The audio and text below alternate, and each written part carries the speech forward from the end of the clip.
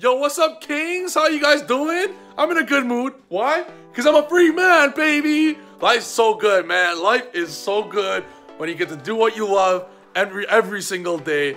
So if you guys are feeling down, put your head up, kings, because life is good and you can achieve anything you want in the world, baby. This video, I'm going to be giving back a little bit to the community that has given back to me so much. The Pendulum community, baby. So if you're a Pendulum player, stand up, beat your chest, scream, let's go.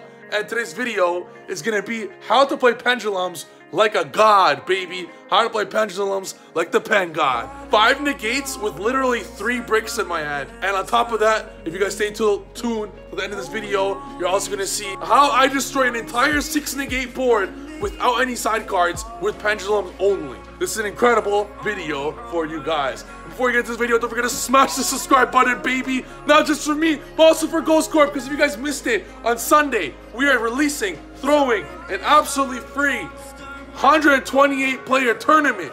And guess what? All 128 slots are full now. Because I'm the Pen God, we're boosting it to 256, baby. 256, let's go. 256 just for you guys. You have like 2 days to sign up. Sign-ups will be closed on Saturday. So 256 players, courtesy of Ghost Corp. The Ghost Corp Grand Championships, baby. Free tournament. Top 8 are gonna win a cloth playmat. All you gotta do to sign up is subscribe to Ghost Corp and send me a screenshot that you are subscribed on Facebook, Discord, Instagram, whatever. Send me a screenshot and I'll automatically enter you in the tournament. So with that being said, guys, time for some Pendulum training. So stay tuned till the end of the video because there is some absolutely incredible content in this video. It took me a long time to get this. So with that being said, y'all know the drill. Y'all know the drill. Let's get started on today's video. Let's go, baby. Let's go. This is going to be another installment in our Pendulum training series. I want to teach all you guys how to play Pendulums.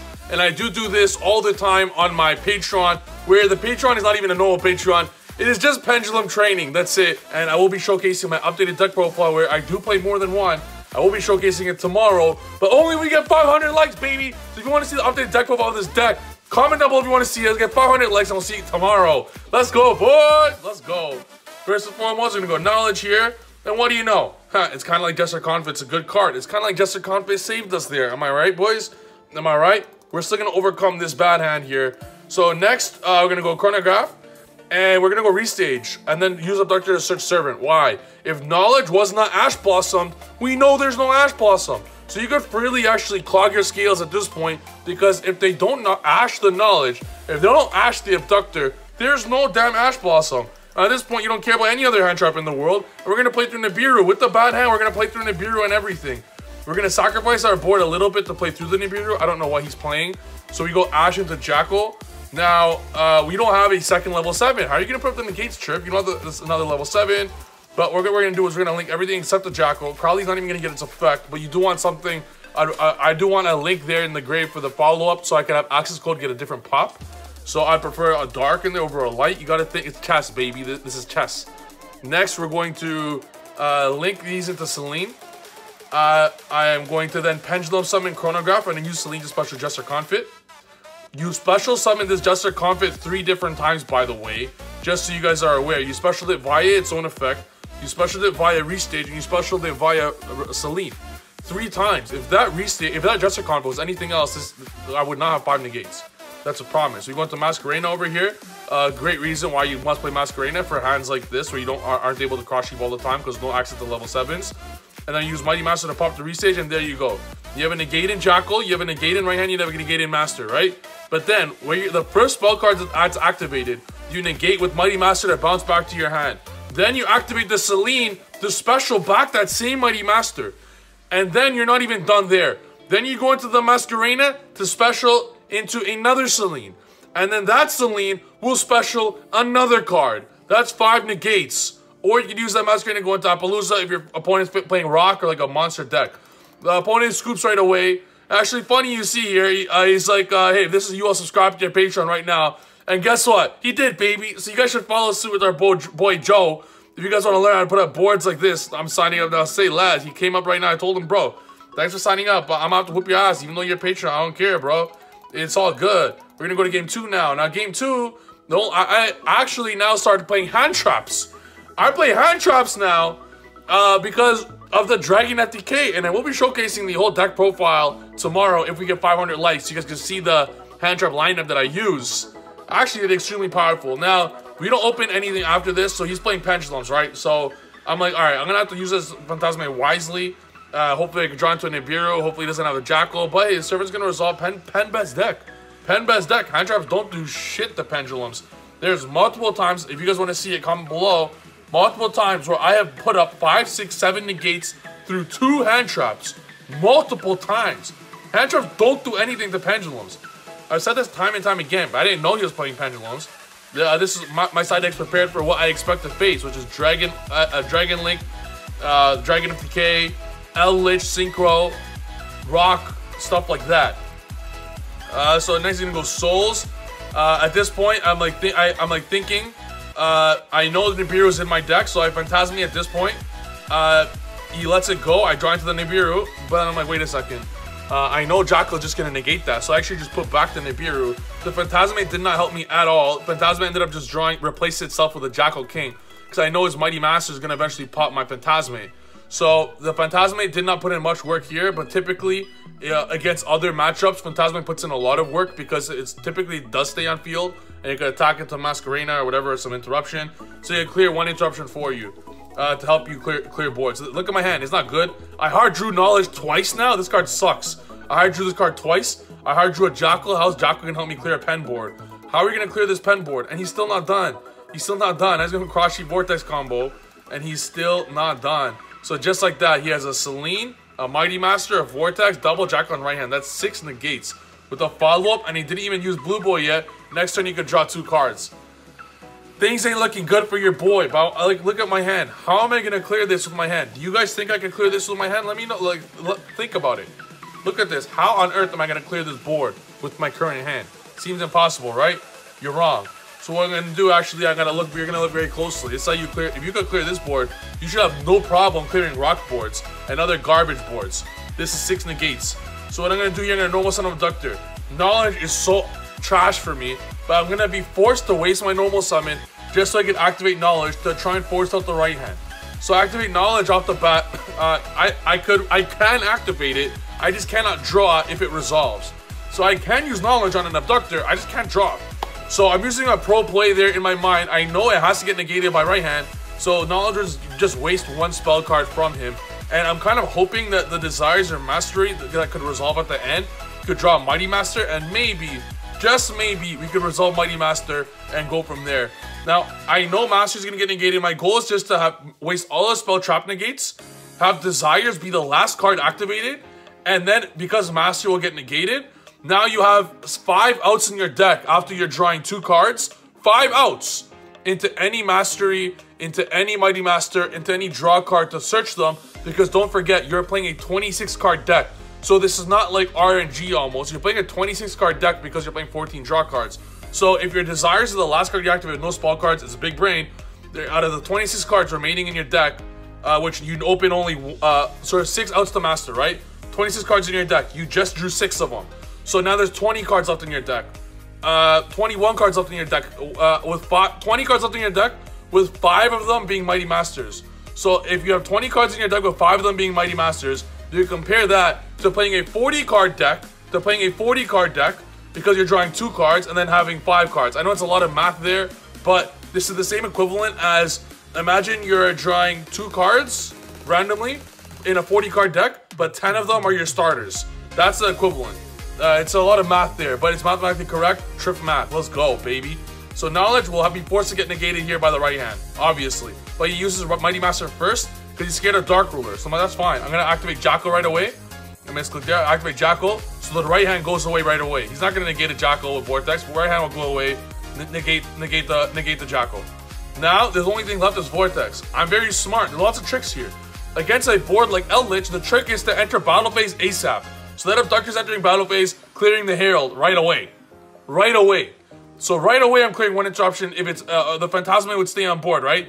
I would clear right away. I would clear a Masquerena and a Herald instantly against Rock.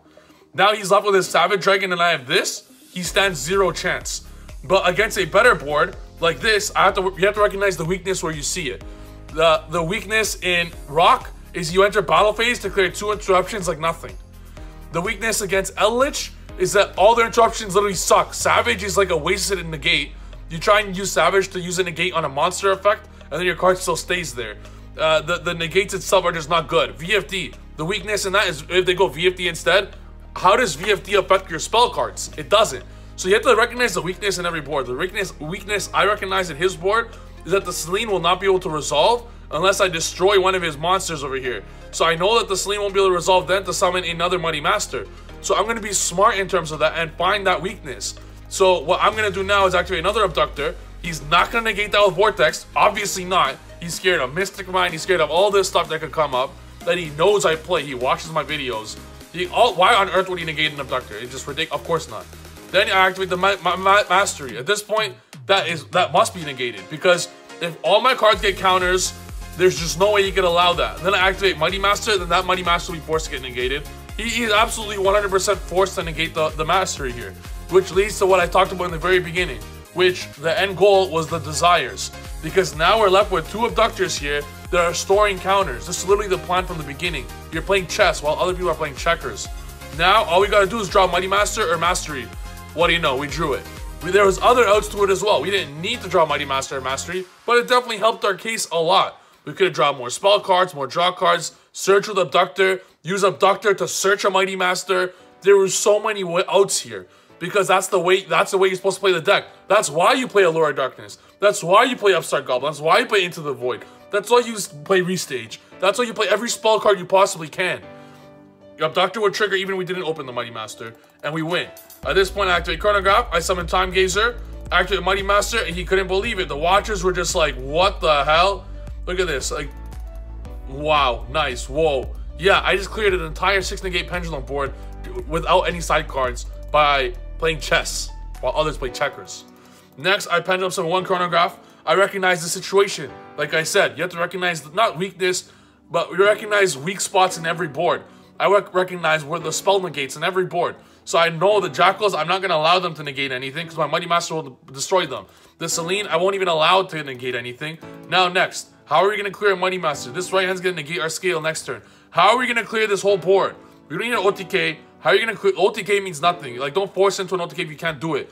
Damage means nothing. If I'm not putting him at 8,000 damage, then it's the same thing as doing 1 damage. 1 damage and 7,999 is the same damage. If you're not OTKing, who gives a shit about damage? So what I'm trying to do is stop the effect of Mighty Master searching here. So what I'm going to do is I'm going to put in another link into the graveyard for access code. I'm going to go into Selene. Selene Special Jackal, enter battle phase. Enter battle phase to crash, attack the Mighty Master. Effect, negate that with Jackal that I summoned specifically for this reason. That was negated. Like, genius, bro. I saw this shit coming, bro. Literally chess. Then I go into access code to pop the other 2. Now, I don't know he has a blue boy in hand. I didn't know this at the time. But if he has 1 reflection and 2 random cards, how's he going to play through a Mighty Master? There's just no way. And I OTK next turn. Next, he draws a scale. I didn't know that. Reflection.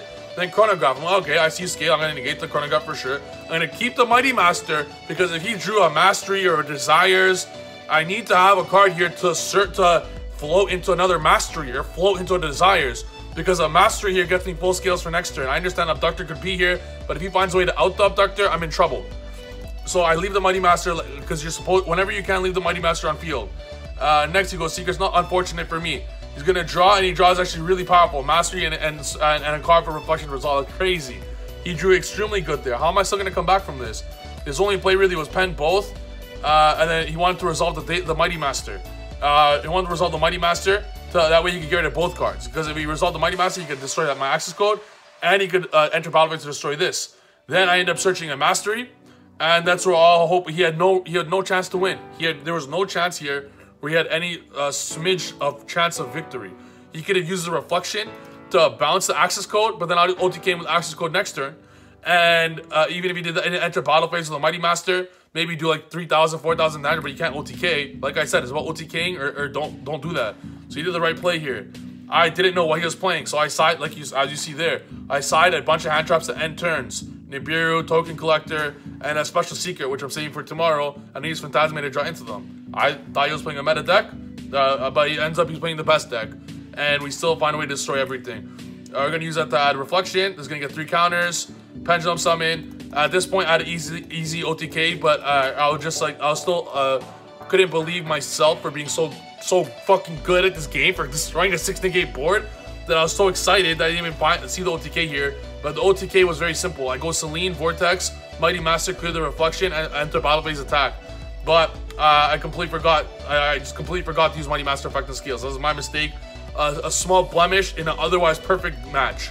And enter battle phase here. Not that it matters. Then I'm like, yo, what the hell? I realized at this point, I'm like, yo, I'm stupid. Could have just done this. Go Celine, summon from Grace, summon from that, and win. And there's just nothing you can do there. That's GG. So that's how you play through going first. That's how you play through going second. That's how you clear boards, and that's how you play through bad ends. And I thought this was a great video for you guys to learn and learn how to destroy worse decks than this. Because if you could destroy a 6 negate board like that without Dark Ruler, without Mystic Mine, without Dino Wrestler, without side cards, then you should have absolutely zero issue destroying a garbage VFD Valor Pass deck, okay? Hope you guys liked the video. If you guys got this far, don't forget to smash the subscribe button. Don't forget to like down below, because if we get 500 likes by tomorrow, and comment below if you guys want to see this, I will post the updated deck list, and it's extremely different than before, utilizing a bunch of hand traps that I think are so powerful for the meta game right now. So powerful for this meta game. And let me tell you something, there's 12 hand traps, and there's a reason why. Draw 1, you ought to win. That's the video. And don't forget, lastly, guys, you guys never forget, you guys can't put up these boards unless you're playing a Servant of Endymion Cloth playmat. So get yours in the description below, baby. And we'll see you guys next video. Peace. Lastly, before we forget, don't forget, like I said in the beginning of the video, sign-ups for the Sunday tournament, the Ghost Corp Grand Championships, is almost up. We literally already hit 128 in the first day it was announced. I said in the beginning, it's now 256 players, but it's going to be single elimination. 256 players, all on Sunday. Single elimination, top 8 will win. Beautiful, unreleased cloth plate mats. Bro, and they're absolutely beautiful. So sign up below. All you got to do is message me on Facebook that you are subscribed to Ghost Corporation. Subscribe to them on YouTube. Send me a screenshot of Facebook, and you're automatically entered. There's about 100 slots left. And everything will close on Saturday. So you have until Saturday to sign up. Hope you guys like the video. See you guys next video. Peace.